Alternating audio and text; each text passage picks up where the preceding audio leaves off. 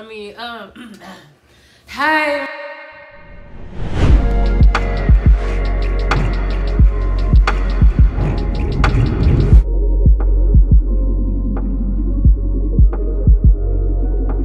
Hey everyone, my name is Autumn Mallard and welcome to my channel. If you haven't technically been here before, if you haven't heard my new song that just came out, Plenty More in Store, go check that out by the way if you haven't. I am an artist, I'm a singer, and also a music producer as well. This is going to be my first vlog on this channel, and I'm gonna call them Fall Forever because my name is Autumn, duh, but you know, I thought it was funny when I was thinking of it, and I was like, I'm cool year round, but I'm not talking about the weather.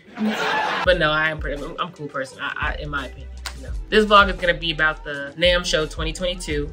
I have never been to the physical, real life, in-person NAMM Show before, let alone been to California before. So that it was a lot of firsts. I've also never been on a plane by myself, so it was a lot. It was a lot of firsts for me. So it was really cool. I enjoyed myself along with some of my other fellow students that won the NAMM President Innovation Award, which is how we were able to go as students. And I enjoyed myself. Our professor is the one that told us about it. I never knew what NAMM was until my freshman year of college last year. And I won it last year also, but I didn't get the chance to go in person because COVID was still really bad at the time. So I just only got to see the on-demand virtual videos that people had made and put up on their site or on the app.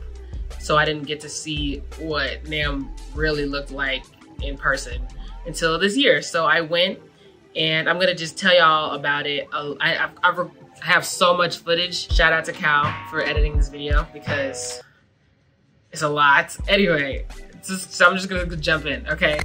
First day at NAMM.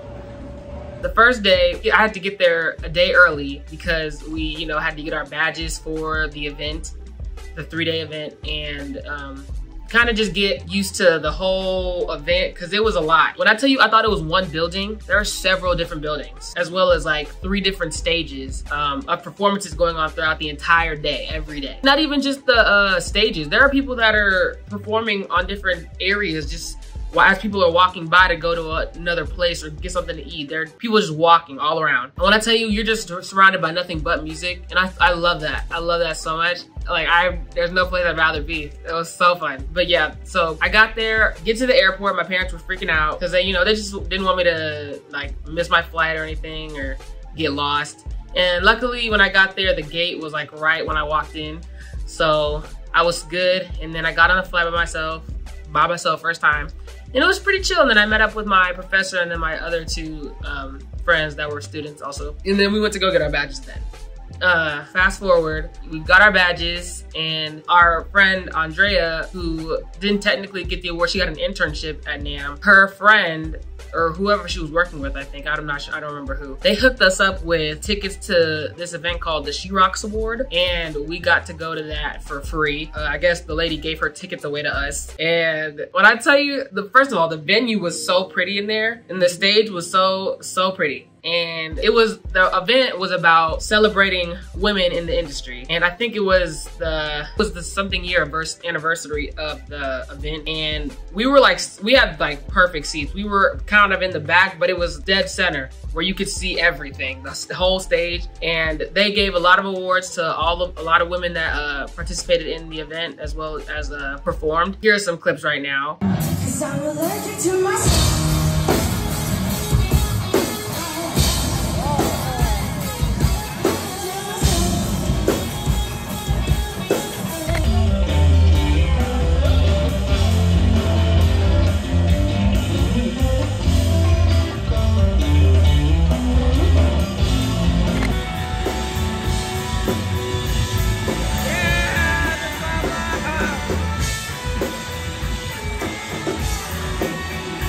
Yeah, it was crazy. I was like blown away. When I tell you, and like the sound, people that were running sound killed it. Like it sounded so good. It was so fun. And even one of the girls was crying because like there was an artist there that she loved. I didn't know any of these people, mind you, but there was a girl, a performer there named Yvette Young. She was great. But Andrea literally cried.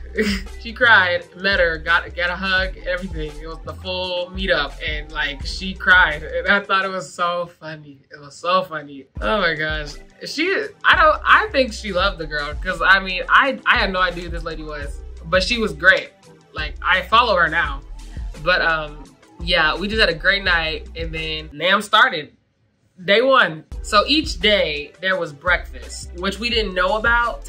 We were kind of late to the first day because we were having trouble finding it, because we, again, didn't really get used to everything. We didn't know, like, there was so much to see. We didn't even know that there was a whole section for people that, you know, had badges and everything, for them to go and eat breakfast and listen to a live speaker talk or an interview. They were serving breakfast, and there was performances, and it was like a great way to start the day, and then you're off into all the stuff that there is to see at NAMM.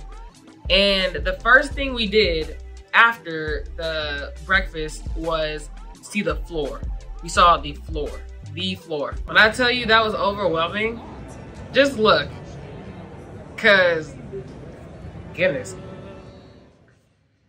yeah, it was a lot. And you can check me out at the DJ station. I was killing it. Yo, they need to hit me up. I'm playing. Don't do that, please. Don't hit me up. I'm not a professional at that. Producing, I'm getting there, you know. But DJ, I don't know how to do that. I love it though. It's very fun. Yeah, there was so much to see on that floor. There was sections for instruments alone, sections for pianos, sections for different types of synths. There was everything you could ever see, ever. In music. It was so much going on. And then also throughout the day they had seminars, for at least for us to see, for the students, because we were part of the Gen Next program. That way, because we're like, you know, the next generation up in the industry, so we got to see a lot of different speakers talk about different things like copyright and just several other things, but we'll get to that. But yeah, and then we went up to a couple floors in that specific main building and got to see the Yamaha stage. It was a lot. It was big. I didn't realize, like, it was a lot of stuff too. And there were several performances throughout the day. So many. We didn't watch all of them because literally we're trying to cover so much ground, as much as we can in the span of these 3 days.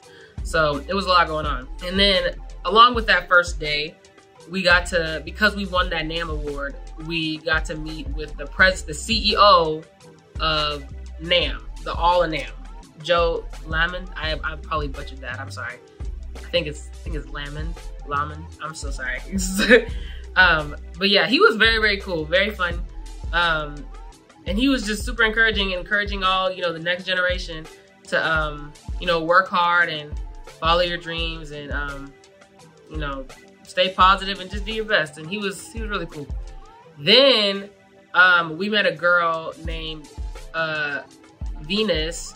Shout out to her, she's cool. Because we, I guess we're invited to this women empowerment thing where people can have drinks and everything. Unfortunately, not necessarily unfortunately, I'm just underage. Like, I couldn't drink, so I just had some orange juice. But yeah, we met a girl named Venus along with several other girls that were just in a group. Literally, we did not know who she was, and we just hung out with her along with Gabby and Samantha. Shout out to y'all. We met them and we hung out with them for the rest of the night. We literally didn't know them at all, and they were so cool. Hit it off. Like, they were such cool people. And you know, while we're at NAMM, you know, our goal was to have fun and, you know, see a lot of stuff, but as well along with that, do networking. So we met a lot of people, and they were some cool women. I mean, period. So they've been in the game. Some of them that we met, but some of them are like in the game, like our age, and they're already like killing it right now. Killing it, okay? And then Venus, she was taking us all over the place, because the main events, or the main buildings and venues that were for the NAMM events weren't it. Like, that wasn't all. At different hotels that were close to NAMM had performances going on in the hotels, along with, you know, food and little parties outside, wherever they had an outside area. I mean, and I'm thinking, oh, you need like a pass to get here. The girl was like, man, come on, just trust me, follow me. I'm gonna be y'all's mama today. And we were like, okay. So, because we've never been in California, I don't know. And so she literally was like, just trust me, follow me. We walked into one of the hotels and they just let us in. No, like, I was like, nobody's gonna stop us right now? And we just walked in and it was so fun. I mean, literally even cause that specific hotel, even the people that were in their hotel rooms were like turning up. So, I mean, it was a night and we met a lot of people there, like a lot of cool people, and there was a lot going on dancing wise and all sorts of stuff. But we met a lot of people that were in the industry. I met a guy, shout out to Reginald, but Reggie, I guess what his name he goes by, made music, some music for Love and Hip Hop. I don't know, I don't know if it was Atlanta or not, but doesn't matter. He still made music, like stuff for it, and he worked on stuff for The Bachelor. Like, that was cool. That pretty much sums up day one. And it was a lot in the span of that first day. I mean, I was not expecting us to do all that in the first day. So yeah, that was wild. And then day 2 hits, and you know, we're prepared this time. NAMM day 2. Me and my homies from SFA, we're like, okay, now we know where this breakfast stuff is. Let's go get some breakfast. Let's wake up, let's go. And we got there, and we got actually a decent amount of food that luckily because we got there at a good time. And again, there was performances and then a cool speaker talking about stuff. And then once again that morning part was over, we got to go explore more of NAMM. And again, like I said, there was several people not just on the stages performing, but people that were just I guess in the walkways, kind of where you're walking to a different place. There are people just performing outside. He was performing like, and he plays more than one instrument. I thought it was so cool. And the song is called "Say It With Your Chest." That's what caught our attention. Say it with your chest. That was so fun, so fun. And then later we went to more seminars for the Gen Next event. We saw a lot of cool performances. No, but one cool thing, it didn't click when they said his name, but Eric Whitaker, who composes great music for choir or choral music, was there, and he literally did a whole performance with, I think it was maybe 25 to 30 students on Zoom. And what he told us, like, he told us about how he was gonna do it in advance, but he had told the students in advance to not follow him because based off where the students are at, or as location wise, the video might be delayed like milliseconds. Like, I mean, very few though, but like it might be slightly delayed. So he was telling them, don't follow me and what I'm conducting, follow what you hear. And they all did that. And it was pretty much in sync for the most part. I don't think I really heard a whole lot of delay. But I could hear them all pretty much in unison. And it was not in unison, but together when they were singing. And it was so cool. I mean, that was really, really cool because I just didn't realize who he was until started just talking about himself and who he was for people that may have not known. Because I know I've most likely sung a song in choir by him when I was in high school. So I was just like, what? And so that was crazy. And then after that, we went to a Q&A he had where people could ask him questions, and he is just so fun and knowledgeable. He's super, super fun. Then after that, we went and we found another building, a completely different building that had, I wanna say a lot more, I guess, tech savvy type of equipment in there. It was more different brands in there, you know, showing off their mics or their programs that they use. Just several things along the lines of when, you know, creating music equipment that you would use. As me and Ayana are walking in there, one of the other students that won the award, at the corner of my eye, I'm like, is that who I think it is? And it was the guy, his name is Nasri, I believe is how you say it. The guy that's the lead singer in the band Magic. And I was tapping my friend, I was like, girl, I think that's the guy. And so I went up to him, like slowly, I was not trying to startle him. I was like, excuse me, are you the lead singer of Magic? And he was like, yeah. And I was like, word? And we got to talk to him for a second, and I was telling him I was so excited for his album. I can't wait for their album to come out. It's coming out sometime this year. I'm super excited. But yeah, we got a picture with him, and he was super cool. We ended up leaving a little later after we, you know, checked some more stuff out in that building. We saw some more performances on the Yamaha stage, and then we had left, and I think we might have hung out for a little bit in the hotel to just kind of relax. Then we went to some different hotels and there were more performances. So we saw a lot more performances at different hotels and they were really good. But some of them were just, I think one of the hotels was just really loud. And our professor gave us a heads up too. He was just like, no. And he was right. When we got in there, it didn't sound right. So, but there was also a lot of people in there, and I think, and there was a bar in that hotel, so a lot of people were drinking, so I don't know if maybe they were just like, oh, this sounds great, but they're not super aware of what it really sounds like. I think they're just enjoying themselves, but it's okay. We're all there for a good time. And then the last day, day 3. Last day in NAMM, day 3. Before we got back to the NAMM building, we went and wanted to try some breakfast. And so we did that. And that place was actually really good. I don't remember the name of it, but it was pretty good for what I got. And then we had discovered another building. I mean, it didn't stop. I kid you not, we were like, is this everything? Because we just kept popping up on stuff. And so we found another building and checked some stuff out in there. It was really cool. Then later on, our professor told us about a ukulele circle, and we went to it, and it was so fun. Shout out to Ukulele, that's his Instagram name. He is so funny. He was so funny. But he was also really, really good at explaining how to play it if you've never played a ukulele before, because it was, for people that are experienced or not experienced, you just pick up a ukulele and you can learn how to play. But what sucked was that it didn't suck. I still picked it up. I was pretty smart and put 2 and 2 together. For the majority of the people there, they're right-handed and I am left-handed. So I had to learn everything backwards. It was kind of weird. And I picked it up, but I just couldn't figure out certain chords because my fingers just in my right hand as I'm holding the frets didn't feel right. So, and one lady even came up to me. She was like, I think you're holding it the wrong way. I was like, no, I'm not. Because it did. I was like, I'm left-handed, so I'm just figuring it out. So, I figured it out eventually. But it took me a second. Later, we went to a seminar that our professor told us about where we got to chat with them after, but we got to listen to people that were in the industry that make music for film and TV type of thing. And we met I forgot the lady's name, but she made music for Disney movies like Princess Protection Program. Can't think of it anymore, but that's just one off the top of my head. But I was like, no way. But then there was a guy named Chen Neiman. The only thing I remember was that he did, one thing he mentioned that caught my attention was that he made a song for the movie Zombies 3 on Disney Plus that just came out. And he said he made the last song in the movie. I was like, when I tell you that was so cool to meet him, because that's the stuff I want to get into. I want to get into, don't get me wrong, I want to be an artist myself, but I also want to make music for TV and film. So that was so cool that I met him. Yeah, I am gonna for sure follow him on his journey in life because he's cool.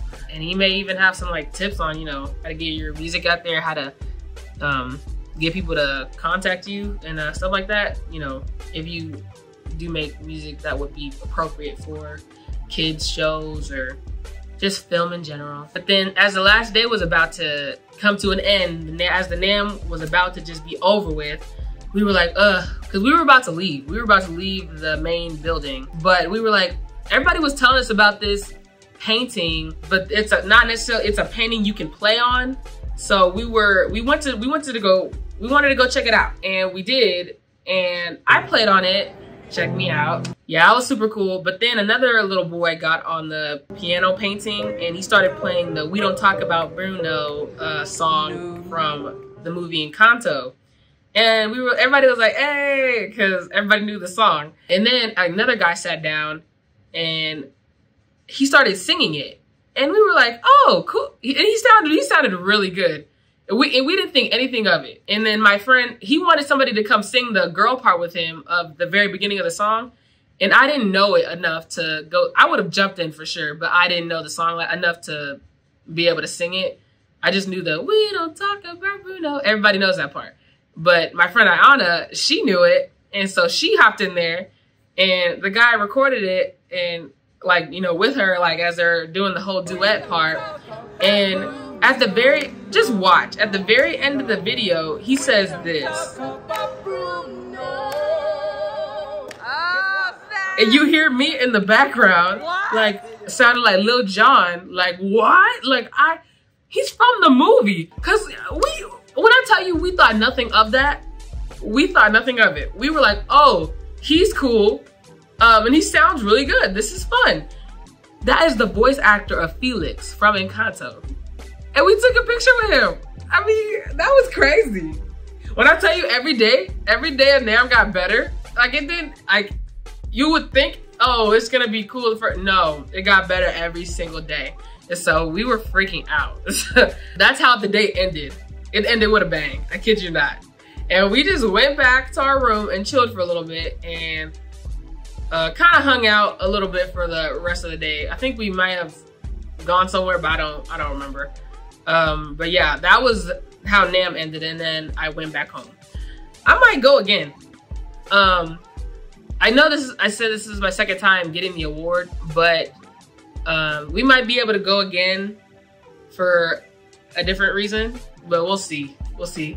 Thank you everybody for watching. Appreciate you. If you like this video, give it a thumbs up, comment down below what you like, turn on the post notification bell, and then also go check out the community section on my YouTube, because I want you guys to vote on what you thought of my new song, Plenty More in Store, that just came out. Check out the previous video, which has the official audio of the song. And you can go also stream it on anything. Go stream it on Spotify, iTunes, Apple Music, whatever you listen to music on. And I appreciate you guys for watching, and see you guys next time. Have a good one. If we travel in time, but we can't make it back, will our memories